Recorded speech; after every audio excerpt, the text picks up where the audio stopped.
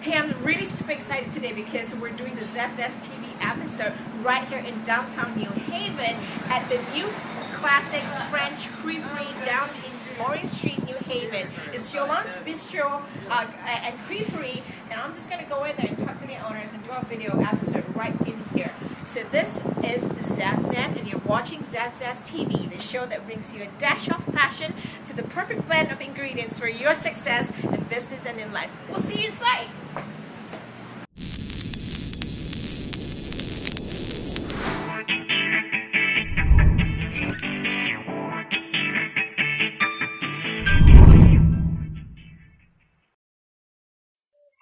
This is going to be a super awesome episode of Zef Zan TV.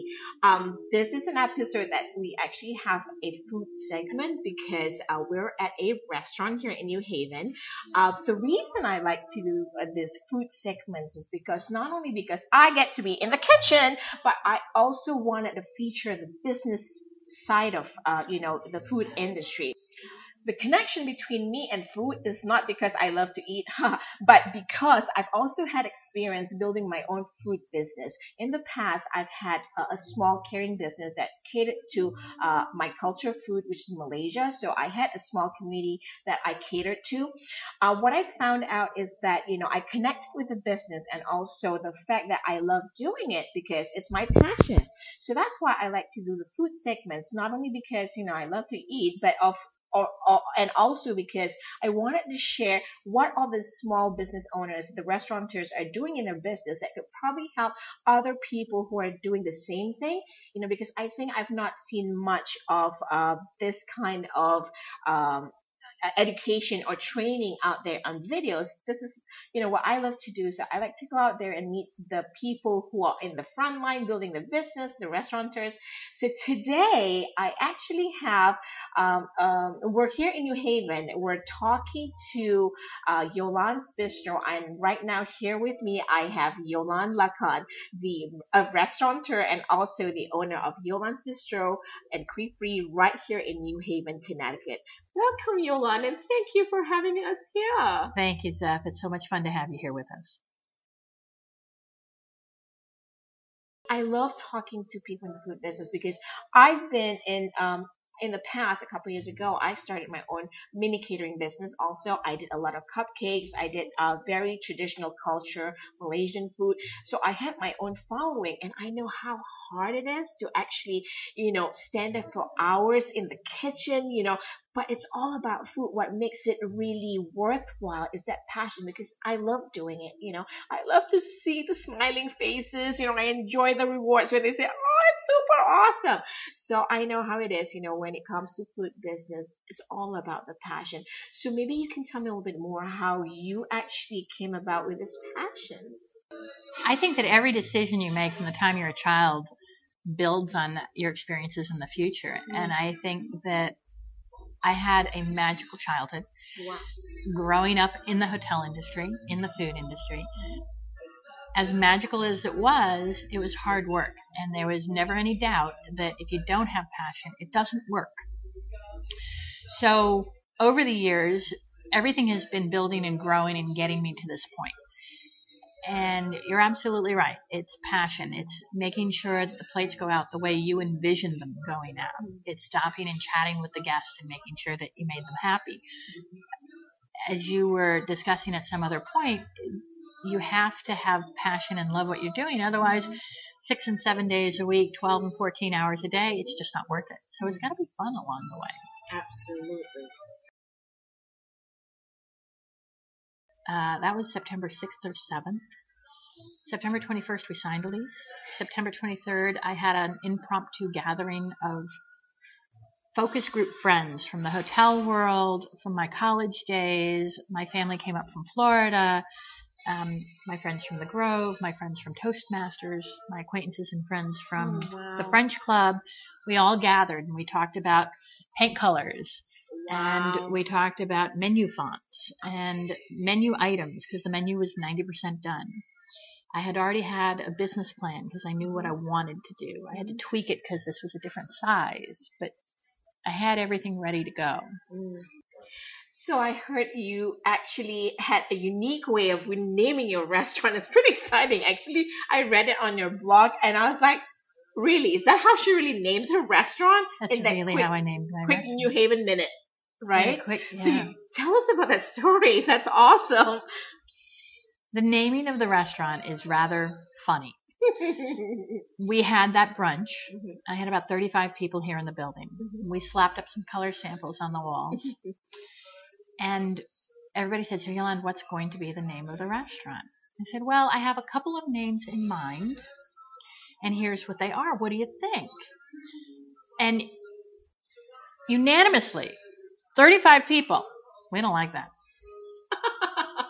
How long did it take you to think about that name? Well, you know, it's a process. You Right. throw out a lot of names, you brainstorm, you try to find the right name. Right. But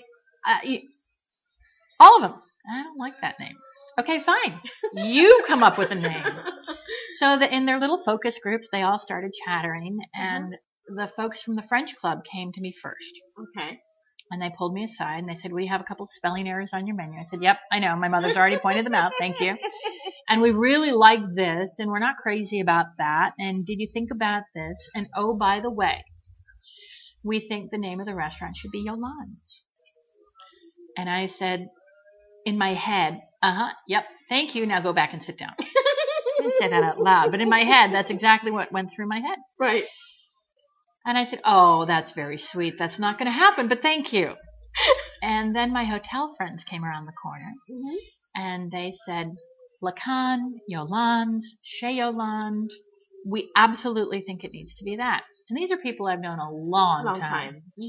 And I looked at them and I said, you're nuts. It's not going to happen. And then I went and was chatting with the folks at the bar, which were some of my friends from Toastmasters and from the Grove. And they all came up and said the same thing. And I said, what is going on? And I shipped my mother and sister back to Florida and my best friend back to New York, and everybody dispersed for the day. And I got home and I started putting notes together of everything that had gone on that day. We came back to the name, and it was Sunday night. And I needed to apply for my liquor license first thing Monday morning. So I had to have a business name. Right. And I wasn't happy with anything that had come up. And when I was a little girl, I was probably 8, 9, or 10 years old, my father, Papa, had put a menu item on his menu named after my sister Jacqueline. Like any good little girl. What about me? Oh, I'm older. I'm the older one. Yes. You forgot about me. Absolutely. And Papa said to me, Yolande, your mother and I did not make your life easy when we gave you your name here in the U.S. Right. How many times has anybody said your name correctly on the first go-round? Think of your first day of school. Think of all of your teachers and your new friends. Does anybody say your name correctly? No, Papa.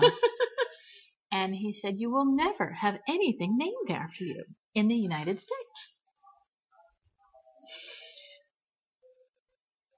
30 years later, 35 years later, that's still going through my head. So when everybody said that, I said, there's just no way. And I got into bed. It was 11:30 or so, and I still didn't have a name for the restaurant. And I said, forget it. I'm going to bed. Whatever happens first thing in the morning, that'll be the name of the restaurant. It'll be meant to be. My phone dings at me at about 7:15 in the morning. And I turn over in bed, and I look at it, and it's a text from my sister, Jacqueline. In carpool. Yolande's is the name. We all agree. I wasn't awake yet, and I looked at it and I said, first thing in the morning, whatever happens, it's meant to be. First thing in the morning, Yolande's Bistro and Crepere. Wow. So that's really how it was named. Wow. I mean, isn't it awesome sometimes when you think about it too much, it doesn't happen, and then you just put it out there and speak to the universe, and it comes to you. It does. Being new in the business, we all know we have to do marketing on a day-to-day basis, right? And in the 21st century, even though you have a storefront, a restaurant like yours, you actually have to have a presence online too. So among the things that are famous right now is like social media marketing, blogging. Maybe you can share a little bit more about what you have done in your business to market Yolande's Bistro and Crepere. What have you done online and offline? Because I know it's not only online; it has to have an offline community that supports you too. So maybe you can share a little bit more about what you have done and has worked good or effectively for you. I read somewhere recently that you should have 10 irons in the fire in regards to different ways of marketing at any given time your business. Never going to happen for me. But having said that, I do think that I take a look at every type of marketing that there is out there. For Yolande's Bistro and Crepere, we have concentrated on the Facebook. We have a web page up and running. It's not as perfect as I would like it to be, but it's up and running. I do a little bit of Twitter, and I do a little bit of Instagram. There is a Pinterest page for the restaurant, which I've done nothing with. I don't have the time to keep up with it. And there's a Foursquare, which I've done nothing with. We've got them out there and going, but we haven't really done anything with them. I think networking and PR really are your best avenues because it's all word of mouth. Having said that, how do you reach them becomes another issue. So I think the most consistent place that we are active is our Facebook page. We've posted menus, and boy, was that a treat, because that's not an easy thing to do on Facebook. We've posted our hours, we've posted our information there, and we post all of our specials and our goings on. The web page has all of that information as well, but it doesn't have the specials, and it's not as timely. I cross-promote my blog at theinnkeepersdaughter.com with yolandesbistro.com, as well as both of those on Facebook. I try to remember that when I'm taking pictures of dishes to do it on Instagram, because if I do it on Instagram, it'll push out through Twitter and Instagram at the same time. But because my Facebook page is a business page and not my personal, it won't push out that way. So that's 2 steps. And trying to cut down on those steps is always very important when, as I said, we're doing 6 other things at the same time. So I think that those are all avenues that we're working on. I am trying to stress the public relations more than anything else, because I think you get more bang for the buck on it. We've had some lovely articles printed that have done a lot for us. Traditional advertising has not done a whole lot. Traditional print advertising has not done a whole lot for me. I am working with the Online Merchants Association, 9th Square Merchants Association, at doing some cooperative advertising. And we have a campaign going on now through the middle of March with the new subscription television over the computer, Tivoli, for the Yale undergrads. And we're co-oping that marketing piece with 8 other merchants here in the 9th Square. Restaurants, salons, boutiques, jewelry stores, a little bit of everything. We're looking forward to doing more of those type of cooperative advertising, because those glossy magazines and radio is very expensive, and the small business person can't afford to do it on their own. And then the other thing that is very controversial and not at all something that I enjoy doing, but in today's market is kind of necessary, is the Groupon Living Social, those buy special deals. For the merchants using them, it really is about exposure and not overusing them, because they don't make any money. So you have to pick and choose and decide where you want that exposure, because unfortunately it's far more, you get the attention of far more diverse, larger groups of people than an ad in the local newspaper will ever give you. Yolanda, I really like what you said earlier about, how you actually are using social media marketing. Yes, it's a lot of social media platforms, social networking platforms, Pinterest, Google Plus, you name it all. I mean, it can be overwhelming, right? And you need almost a different team to do this, right? But you're right about having to do all that. At least do something that works for you. And I'm glad that you said Facebook works for you, because I think many restaurants find that Facebook is the platform that they can actually maintain easily because everyone's on Facebook. And I also appreciate that you said you actually had to take the time to build your own networking community. You have to go out there and network with people, because for some reason people think, you live in this technology age, social media is the answer. You just go online, have a blog, and people will come and flock to your pages. But you and I know it's not like that. It's It not. still comes down to word of mouth. We're gonna eat something, we're all gonna post, oh my god, look at the crepes, it's awesome at Yolande's Bistro. Everybody needs to pull together. It's a community thing. It's really word of mouth, both online and offline. Yes. And a lot of networking, it comes down to building that personal relationship. That's why in all my classes too, I teach high tech, high touch marketing strategies, because yeah, we live in 21st century. We're all about iPads, we're all about tablets, we're all about the phones, but we cannot forget that relationship like you and I have. It's super awesome, thank you so much. All that's important for us, for our business. And I thank you for sharing that tip, because I think many people who have restaurants don't think they need to be out there networking, and that is crucial to the business today. Even though it's 21st century, we live in social media platforms, start engaging. That's all awesome. It's just mass media. You save money, but it really comes down to that community support. What can you do for each other? You do your PR campaigns, you collaborate, you co-work to help each other and engage, drive traffic to each other's website and blogs. So thank you for sharing that human personal touch that we all need to have in our business. Thank you. So, what would you say? What would your advice be to those new rookies who are gung ho about having, starting up a food business or a restaurant or a catering business? What would your advice be to them? Because it's important for them to research all of this before they just dive into it and then 6 months later realize that they don't want to get up at 4 in the morning because it's too much work. They're not used to doing it, and they can't be called out late to work because somebody didn't come to work and all that stuff. So what advice can you share and give these new rookies? Run. In all seriousness, think about it long and hard. It's not all glamour. It's long hours. Make sure you understand the numbers that you're putting into a budget. Know that they're not going to be right. Plan for it. Plan for those mistakes. And talk to people who are doing it. Make sure it's what you want to do.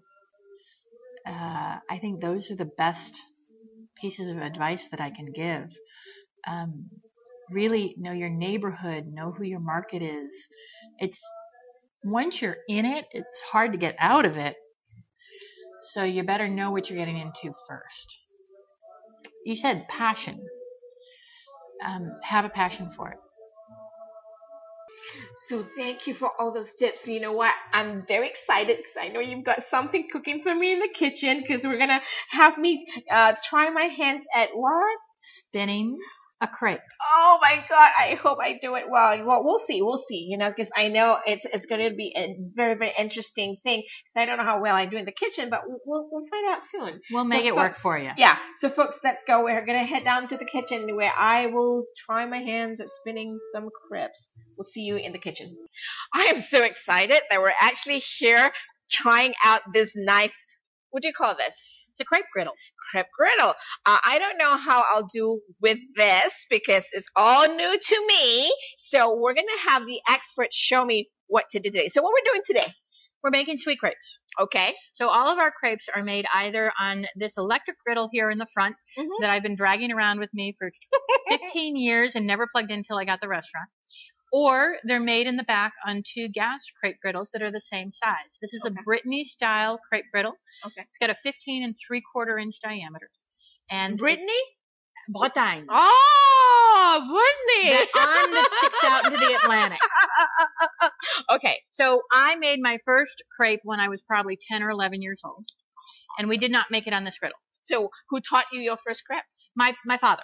Oh, Papa was a chef, and he taught me how to make crepes and everything else that I know when it comes to after cooking. that. Okay. But the first time I made a crepe on this machine was about 4 months ago. I had never spun a crepe. And none of the team had ever spun a crepe. She's never spun a crepe. Can you imagine me doing this today? Wow. Okay. Yeah. I'm for a roll right here, folks. It's not terribly difficult. It's all in the wrist.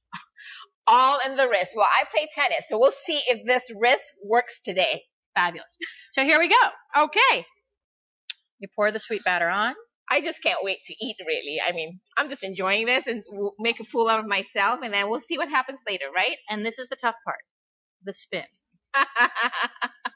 Okay. And you know what? If you have somebody dizzy. Maybe. But if you have a little hole, it's no bad a problem. We come back through. We cover it up. Okay. Straight around. Nice, thin, even layer. Does it smell good? Really good. So why don't you have smell-o-vision with this high-tech, high-touch? This is awesome smell. It smells like creamy stuff that you just want to go ahead and just put your face in it. I know it's not ready. I might just burn my face off. So we'll see what comes next. It's all in the butter, right? Ooh, yummy. So when you're checking to make sure it doesn't stick, you want to keep from the side. Okay. So this has to go fast because otherwise it'll burn, right? Okay. You want to go at a decent clip, and you want to make sure you don't have any stickage. So you just run the blade under there nice and flat. And now the flip. I'm going to ask you to take a half a step back. All right. Before it covers me, right? Okay. She makes it look so easy, right? And we'll see what happens when it comes my turn to do this. I just can't wait. So the first one we're going to make is our house specialty. Okay, what's it called? And it's sucré citron. Again? So it's sucré. Okay, what does that mean? Citron. It's sugar and lemon. Okay. So you saw we did barely a tablespoon, not even a tablespoon of butter there. Okay. We're going to do a little bit of white sugar. Again, barely a tablespoon. Okay. And we sprinkle. So it kind of melts down. It's going to melt in with the sugar and caramelize. Okay. See, I didn't even use the whole tablespoon. Okay. So we just put only half side of it? Only on half. Okay. Correct. Okay. All right. And then the famous lemon squisher. You can do this by hand, but these handy dandy little things are wonderful. And we do so many every day that it's nice. So why do we put lemon on top of it? Because I know it's liquid, because I'm just wondering, does it actually dissipate, or, does it soften the crepe, or all of the above? Mm-hmm. But we put it on there for flavor. Ha. This is our lemon crepe. Awesome. So we put it on there for flavor. Okay. Now we're going to fold it in half. Yummy. And then do a little fan. She makes it look really easy. I'm just afraid I might be wearing this on my head later. Right onto the plate. Are you ready to taste this? Oh, awesome. I am. Yummy. All righty. The smell, folks. I'm sorry. And I'm just start sorry. from the center. So why is that? We start in the center. That's where all the good stuff is. But all those juice, all the lemon and all sugar, the sugar, the caramelized sugar. Folks. All right, let me see how I did. Did I do okay? Awesome! Oh my God! I just died and went to heaven. Oh my God, this is awesome. It's light. It's delicate. Mm-hmm.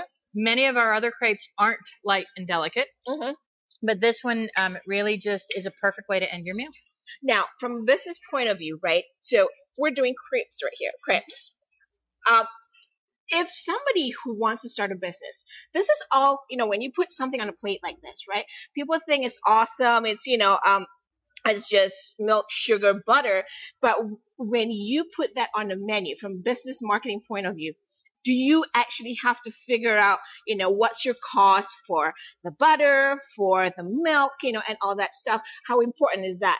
Sure, absolutely. Whenever you're doing anything on the menu, you need to cost every item out. Right. So from how many crepes come out of a 20 egg batch, Wow. so you can figure the individual cost of each crepe, Mm-hmm. to the ingredients that fill the crepe, Mm-hmm. to the bread and butter that you serve with and don't charge for. So when you're serving your salads and your entrees and whatnot. So all of those things are things you have to keep in mind. You have loss leaders, just like at the grocery store. Right. Right. You have items that don't cost you a lot, Yeah. and you charge the going rate. Right. So you have a 10 or 12 or 15% food cost. Those are not the loss leaders. The loss leaders, I just said that backwards. The loss leaders are the items that everybody wants, and you're going to sell for not quite as much of a profit because they Right. help bring people in. Right. So this crepe, the citron sucré, is probably about a 12 to 15% food cost. So we make a little money on that. Right. The crepe you're going to make uses an ingredient that just disappeared. Uses an ingredient that is called a chestnut paste or a chestnut cream. I love chestnut. Now, see, Awesome. I am not a huge fan, but it's a you're very not? popular item. The most popular item in the restaurant, and you don't like it. Well, I wouldn't say most popular, but definitely second or third on the dessert list. Popular to me. So absolutely, and Okay. you're going to make this one. And the chestnut paste comes in a really small can, Mm-hmm. about that big. So it's paste. It's a thick paste, and we Okay. thin it out so we can work with it on the crepe. Okay. And the cost on a little can of that is about $37. Oh my God. Much more than the cost of a lemon. Lemon. So I know on that one, we're probably running a 50% cost. But it's important to the menu 50%. because Wow. yeah, but it's important to the menu because it's authentic. Right. It's traditional. Mm-hmm. It's a huge part of what we're trying to do here in the French culture. Mm-hmm. And so we want to run it because, and beyond that, people love it. Exactly. We got to serve what people like. Absolutely. Right? That's why they keep coming back to us. So I know you actually have a little bit of background experience with training and development in the hospitality industry. So maybe you can share with me a little bit a story about probably, the people that you've worked with in this industry, restaurateurs like you who probably does not take too much time thinking about food costing, like how much their cost is. And when they price their menu, they don't think about it. They just think that, I'm going to make 50%, that work, So can you tell me a little bit about that? Sure. When I opened the restaurant a little over 3 months ago now, not quite 4 months, the things that you plan for, the budgeting that you do in advance before you open your doors. And one of those things is what kind of food cost are you going to run? My first 2 months in operation, the food cost was higher than 50%. And that's okay. Right. You've got to get everybody trained. You've got to make sure they understand how to use the product. You're going to burn bacon. You're going to burn bread. Lots of these too. You're going to burn a lot of crepes. You're going to waste a lot of crepes. I'm also eating. Absolutely. Okay. So getting to the next step in your business is taking that food cost and bringing it down from 50% in month 1 and 2 to 40%. And from 40% down to 35% and 35% down to whatever your goal is. The standard in the restaurant industry is somewhere between 22 and 32% food cost, depending on the type of establishment that you're operating.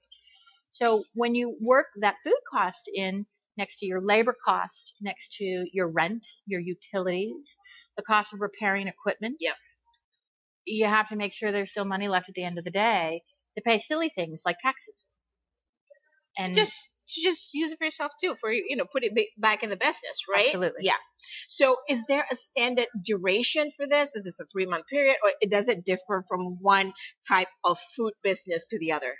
Well, it differs from any industry to industry, and it differs with the type of experience. And okay. So you have to figure where your budget is going to be and get closer and closer to that budget as quickly as you can. That makes sense. I mean, it's very important to do the food costing, folks, especially, in the food industry, because you don't really think about it, the sugar, because you buy them in bulk. So, you don't think about it. Because I know I had some experience with catering too. In my business, I used to, buy them by the bulk, rice, flour, sugar. And sometimes you don't think about food costing to the teaspoon, and you actually have to, right? Am I right? You absolutely do. We have one of our line cooks who is in love with our chocolate mousse. And we would make a batch of chocolate mousse and it would disappear quickly. And I would look at the statistics and I'd say, we didn't sell that many. What's going on? And finally fessed up. And I said, okay, let's do an exercise. And I had her go through and cost what a batch of chocolate mousse costs to make. And from that, I said, okay, how many servings are we getting every time? And divide that out by what one serving of chocolate mousse costs. Right. Now, she's still addicted. But every time she sneaks the chocolate mousse, she brings me the money and hands me at cost, not at sales, but at cost, she hands me the money so that I couldn't resist. That's a great tip. I mean, something that you give back. You can't help it sometimes working in such a great kitchen, Hey, you want something from the kitchen? Bring your money, right? Okay. Absolutely. So what we're going to do next, I'm going to try to Are you ready? I think I am. Let's see how I do with this. All right. For this part of the act, I have to be enhanced higher, elevated in a way, because we short people get extra treatment, special treatment, because if not, I might just be wearing this over my head, folks. So let's go. All right, you ready? Yeah, super excited. Okay, we're gonna spin away. So you're gonna let me pour and let those drips go, and then you're gonna spin. So Spin, nice, people, even. Spin. We'll see. Okay. Sometimes it tears. It's okay if that happens. We can fix it. So what's in the mix here? The mix is egg. Let me start over. It's egg, sugar, milk, water, flour, a touch of salt. A touch of salt. Okay. And we make two batters here at the restaurant. We make a savory batter and a sweet. And our sweet batter is made with all-purpose flour. And our savory batter is a naturally gluten-free. You're good there. You're all done. Yay! Not bad. Not bad, right? Not bad at all. We go on to this in a second. Okay. Give it just a second. Okay. The savory batter is naturally gluten-free, made with buckwheat and oat flours. Gluten-free. I like gluten-free. All right, now you can start on that corner. So this is the hard part, because I don't want to be wearing this on my head or on her head. And you don't want to burn yourself either. Yes, absolutely. Perfect. Nice and flat all the way under. Doesn't look like we don't want this to stick, right? So we want to try to get everything through. Well, you don't want it to stick when you're trying to flip. Okay. So you want to make sure everything's loose. You're loose. So Did you're you ready see this, to do folks? the flip. I'm using two hands. The expert did one. So I don't know. I use two a lot too. Oh, okay. It all depends on what angle works best. You're free, so you're ready to flip. All right. So flip halfway through here. And Almost either way. a little to the right. There you This go. way? Right, perfect. Right there. Up and over. Up and over. Yeah, I didn't got wear it on my head. I'm happy. You're all good. Now you're Okay, going to great. make the other specialty crepe, which Okay. we were just talking about. Mhm. And I'm going to do this part for you. Okay. So we're just going to put a little bit of dark chocolate in the middle. Okay. And too much is too much. It's not more of a good thing. It's just, whoa, rich. Yep. So we did, Because the batter is already rich, and now we're going to be super rich. Okay. And this is the best part, chestnut. This is the chestnut cream. And we're just going to dollop it. Okay. Now, when you fold this one's different from the last one. Mm-hmm. There's enough of that ooey gooey chestnut on there. When you fold it, you're going to fold this way. you're going to make a square. So you're just going to fold right over the edge there. Okay. All four sides. Okay. One. Yep, that's enough. There you go. This way. Yep, just like that. Yeah. That way. Who knew Zef could cook, right? So this is just crepes, people. And this way, right? All good. Okay, so now hang on, because I'm going to help you with this, because this is where it gets tricky. It's taking this one off. Okay. So I'm going to take it off for you. Because I really don't want her to be wearing this, folks. It's and really you don't hot. want it either. Yeah. And then I'm going to let you do this part. This crepe is called a Mont Blanc crepe. Mont Blanc. Mont Blanc. Okay. The what's that tallest mountain in the world, the Mont Blanc, right? Okay. Okay. What is this? So cream? This is chantilly or whipped cream. So you're going to take two nice big mounds and make it look like a mountain right there, right on top. Just put it over? Put her right on the top. One. Okay, that looks like a really baby mountain. So keep going. Keep on going. Can I just stack them? Absolutely. There you go. Now that looks like a mountain. That's good. We're going to make it like a mountain. Good. There you go. So, you ready to taste this one? You like chestnuts? Absolutely. Now I need more. Yep. Sorry, you just got to come over to Yolande's and try this. A little chocolate, a little chestnut, A a little whipped cream. chocolate, a little whipped cream, and open your mouth, folks. Blow on it first. Mm. Now, this one's not light. This one's not delicate. This one's really rich. Awesome. And sweet. I feel like after having this, I really have to run in front of the street there, back and forth for about an hour until I burn all this that I just ate. It's super duper awesome. Well, then keep eating. Super duper awesome. So, is this one of the favorites in the menu? It's one of the favorites on the dessert menu. So, I'm thinking maybe you'd like to share with our audience your recipe for the batter. Is that something that you would Absolutely get to share? So what we'll do, folks, if you would actually fill out click on the link in the form in our blog right here, and we will send out that recipe card to you, and we'll send you the ingredients for this famous Yolande's batter for her crepe. So come down to Yolande's Bistro on Orange Street in New Haven, 99 Orange Street, New Haven, Yolande's Bistro and Crepere, and try this Mont Blanc. Well right? done. Woohoo! Thank you, folks. And is there anything you would like to share with our audience? Regarding the recipe that you're going to, regarding the recipe that you will get, I will caution you one thing about making a crepe at home. You obviously don't have the crepe griddle. That's a good tip. You can use, first thing is refrigerate your batter overnight. Always. It'll always make a better crepe. Why is that? You need to let the flour absorb all the liquids in the egg. Okay. It'll give you a smoother crepe. You won't ruin as many. We always make our batter the night before for the next day. Okay. And second, a plain old Teflon pan will work. In the restaurant world, we use these aluminum ones, but the Teflon will work. And you can use either size, whatever size you have, you can use. And it's still in the wrist, but instead of this way, you're swirling it this way. Now, if you put on a Teflon plated pan like this, do you have to put anything on it to kind of like not make it stick? Because I know sometimes it can. It's always the best practice to take a tiny little bit of vegetable oil on a paper towel and rub the pan for the first one only. Okay. Once you've made your first one, you're good to go. Awesome. Well, thank you for the tip, and we are looking forward to seeing you guys here at Yolande's Bistro and Crepere, 99 Orange Street, New Haven, Connecticut. Until then, we will see you at the next episode. Bye, everybody. Thank you for watching Zef Zan TV, the show that brings you a dash of passion to the perfect blend of ingredients to your success in business and in life. See you later. Bye. Au revoir.